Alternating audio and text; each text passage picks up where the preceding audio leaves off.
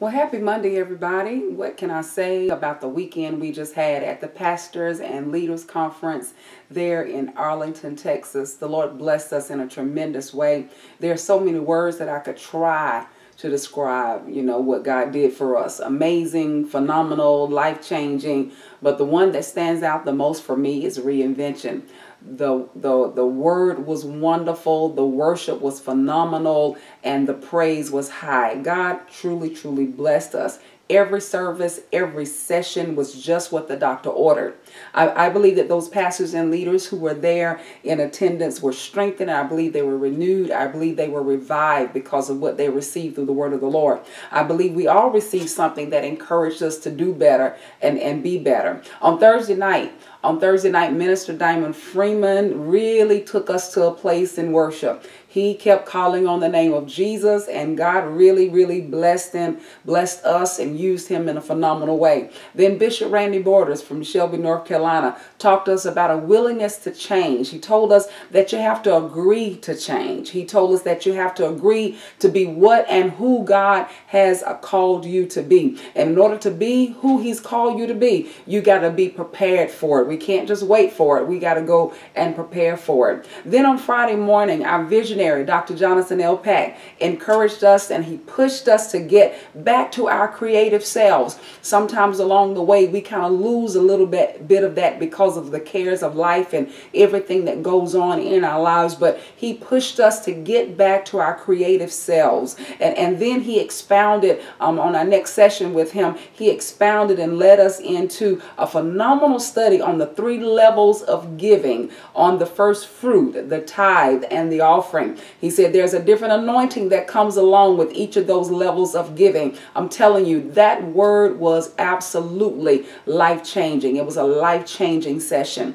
Our evening sessions were phenomenal, led by our pastor and our ministers and elders, leaders, Pastor Wayne Campbell for our pastors and Elder Donnell Walder for our elders and ministers. Pastor Campbell talked to us about survival of a cold blue church, a dying church, but there is still hope. And then Elder Darnell Walder also talked to us about how we can be effective as elders and ministers, assisting and leading alongside our men and women of God. Then on Friday night, Brennan John and his band blessed us in a tremendous way with his music ministry. And then Dr. Pat came back again and blessed us once again, ministered to us about the office of a shepherd and the fact that we have to be submitted to the shepherding process. He asked us the question. He says, who do you trust to break your legs? Lord have mercy. Who do you trust to break you in order to help you?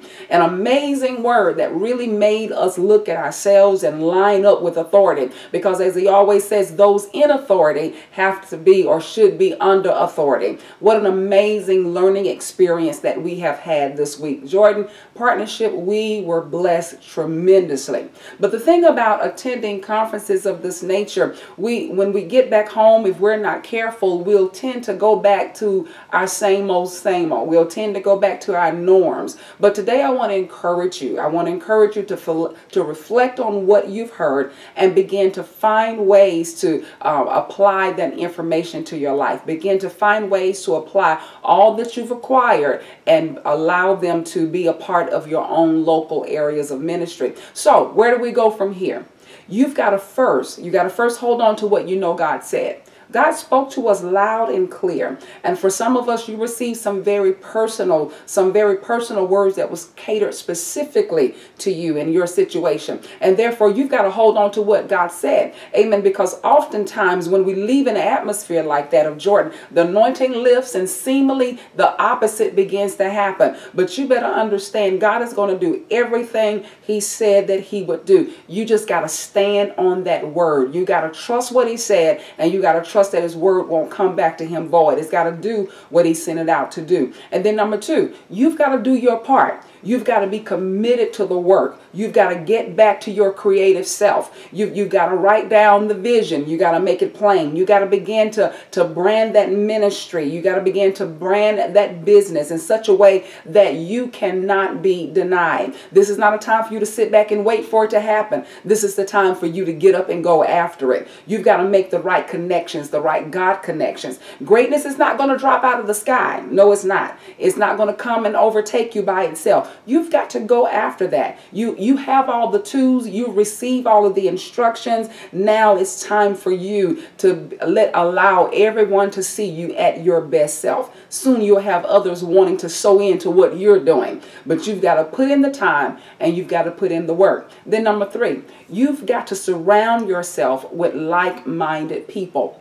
Surround yourself with people who have vision, people who are going somewhere, people that you know who are going somewhere. They're not just talking the talk, they're doing the work. And at this point in your life, you don't want to go backwards. At this point in your life, you should have some goals that you need to reach. You should have some new aspirations that you want to reach. And by now, you should have a definite vision in view. And you need to be around folk that can make your baby leap. You need to be around people that can literally help push you to your destined place.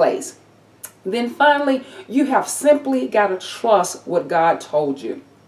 You simply got to trust that God is going to do just what he said he would do. As we discussed this week, he has plans for you, plural, not just one plan. God has plans for you. So don't get stuck on just one set of those plans. Now you know there are many, and you've got to trust that he will be the source of all sources. You got to trust that he will be everything you need him to be. He's giving you the word. As I said, he's giving you the instructions. Now it's up to you to hold on to it. It's time for you to apply it to your lives. Jordan Partnership, we have been blessed beyond measure. And I pray that we do not take anything that the Lord has given us this week lightly. We have been blessed, and I cannot wait to hear the testimonies that are sure to come because of what we've obtained through our reinvention experience. There is nothing like a Jordan experience.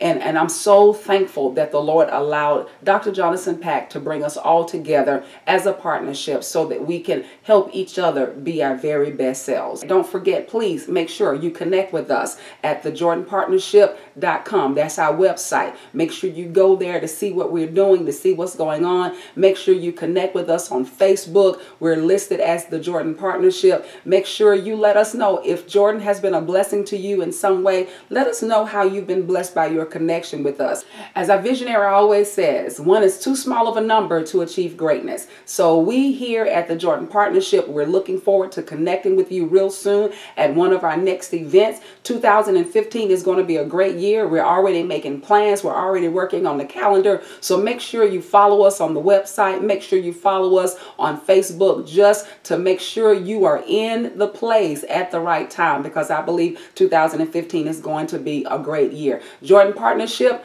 God bless you. Thank you so much for just allowing me to come into your lives on these past few Mondays. And until the next time, until we meet again, I am Pastor Kimberly Moore, and I am connecting truth to power. God bless you.